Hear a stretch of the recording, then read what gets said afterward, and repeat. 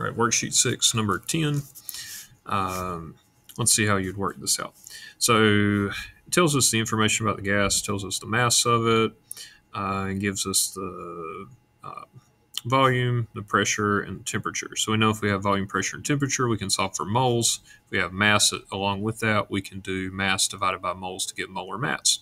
And molar mass would be a pretty decent way to identify an element. So that is, and it also tells us elemental. So we know it is an element and it's a gas. And that narrows down the elements quite a bit because most of them are not gases at room temperature. So it's probably either hydrogen or nitrogen or oxygen or fluorine or one of the noble gases. And it looks like it's going to end up being helium. So, that matches up. Let's see if we can prove that.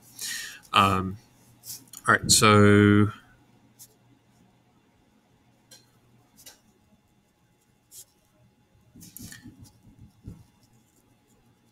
we're trying to figure out the molar mass or the identity of the element.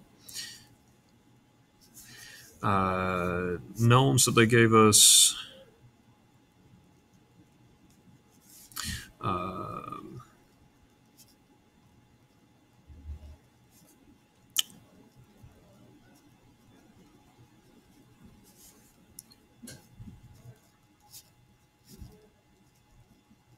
And again, I'm going to go ahead and change the temperature into kelvins.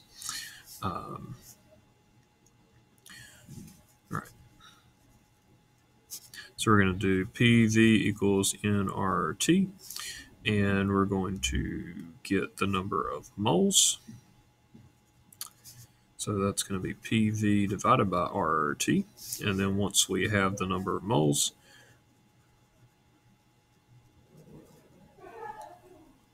we're going to do molar mass equals grams over moles.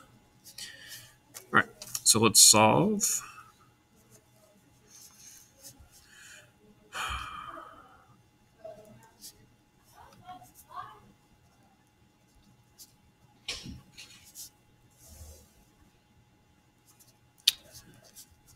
Volume is 58.4.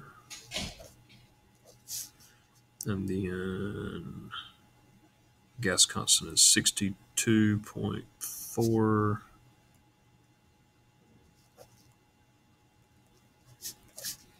And the temperature is 275.5 Kelvin. Okay, torrs cancel, liters cancel, kelvins cancel, and then moles in the denominator of the denominator will give me moles in the numerator in the answer. So let's do that. I'll plug that into my calculator. All right, I got 2.57 for the number of moles. And then we're going to do our grams, which they gave us was 10.3.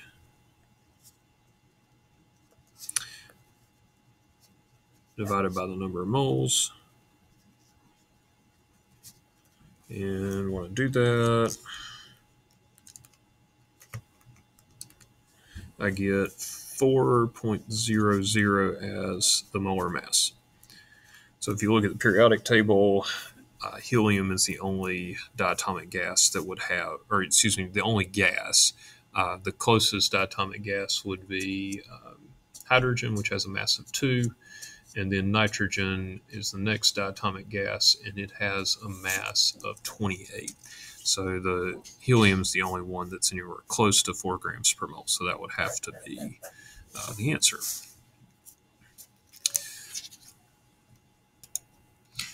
All right, let's look at worksheet 5 a little bit. Dalton's law of partial pressures is covered here, but you'll also have to combine it with some other concepts to arrive at the correct answers. So first off here, we want to know the pressure of the dry gas, so the pressure of oxygen. And the knowns, they tell us 760 torrs is the total pressure, the atmospheric pressure, and the vapor pressure of water at that temperature is 23.8 torr.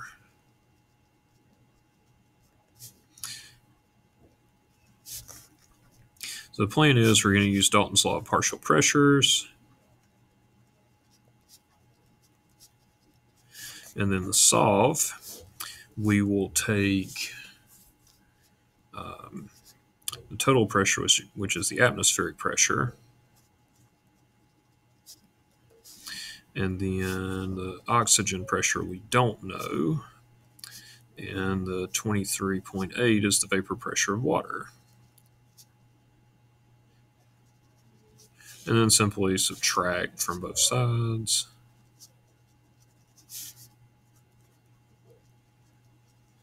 To solve for PO2. So PO2 is going to come out to be 736.2, which when rounded to the correct number of significant figures will be just 736. That was easy enough. Let's look at number 2.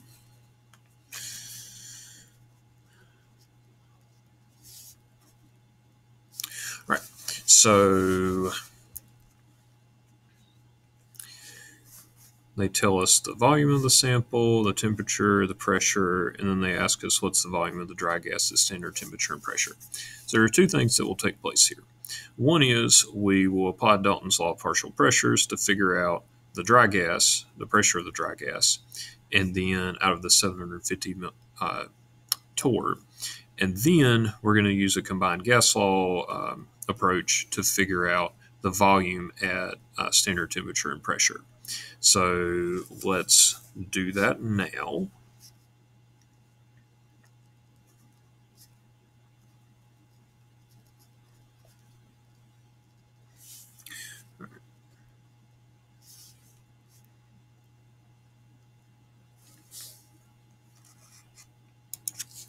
Now, to save time and space here, I think you can subtract this from that. So let's just simplify this a little bit. And we know we've got to subtract out the vapor pressure of water to get the pressure of the dry gas. So let's do that. So 750 minus 17.5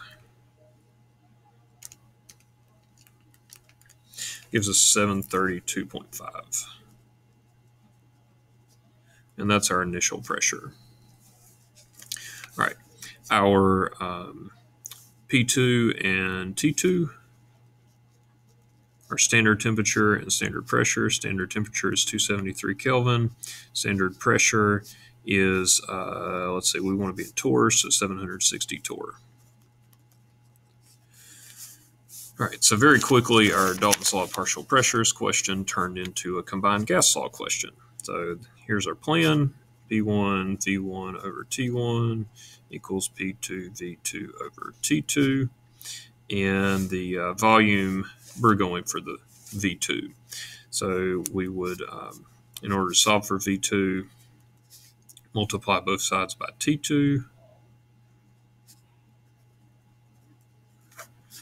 And divide both sides by P2. All right, and then we would solve. So let's plug in all those values. T2 is 273.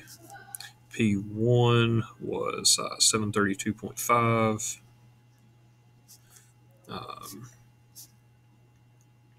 Torr.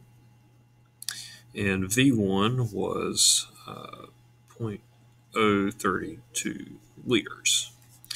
And then we're going to divide by the P2, which is 760, and the T1, which is 293. So I'll put those in my calculator. Notice the torrs and the kelvins all cancel out and leave us with liters. So I worked that out, and I got 0.0287 liters, which would convert to 28.7 milliliters. All right. Which, by the way, I didn't have to convert to liters to begin with. All right, number 3 is identical in process to number 2, so I'm not going to work that out again. I will work out number 4. and number 5 for you. All right, so number 4. You might notice that another way you can write out Dalton's law of partial pressures is that the mole fraction, the moles of the gas, over the total moles times the total pressure equals the moles of whichever gas. So let's apply that to number 4.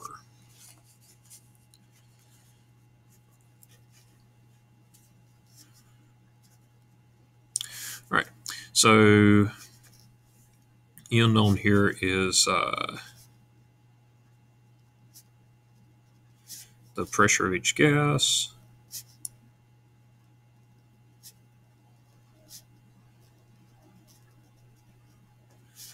And then I'm going to list out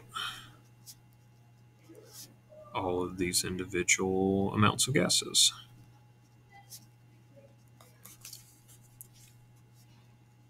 And the total, while I'm here, 5 plus 5, so 14 moles total. And P total is 800 torr. Now, if we apply that equation that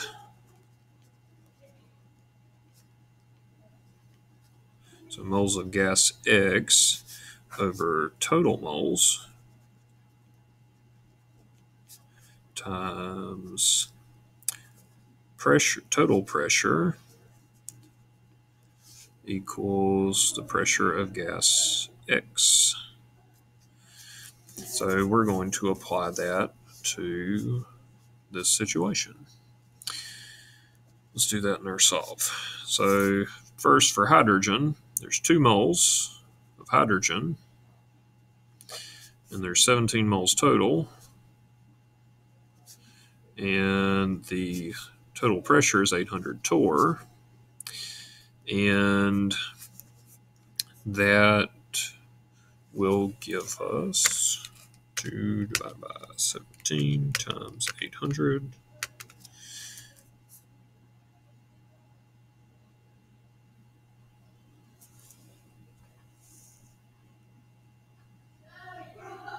Oh, snap. I used the wrong number. 14. So 2 divided by 14 times 800.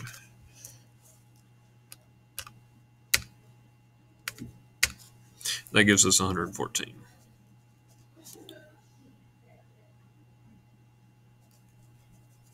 We'll repeat that. So ammonia is going to be 3 divided by 14 times 800, and then we'll carry that on. Carbon dioxide is 4 out of 17 times 800. I keep saying 14. Sorry, I don't know where I'm getting the 17 from, but nonetheless. And then the last one, the nitrogen, is going to be 5 out of 14 times 800. All right, and those will come out to 171, 229, and 286.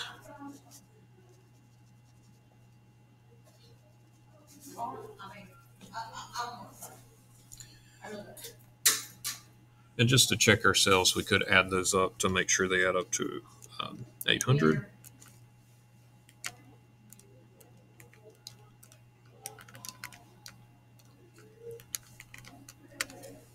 And they do add up to 800, so it checks out. All right, so that's how that one works.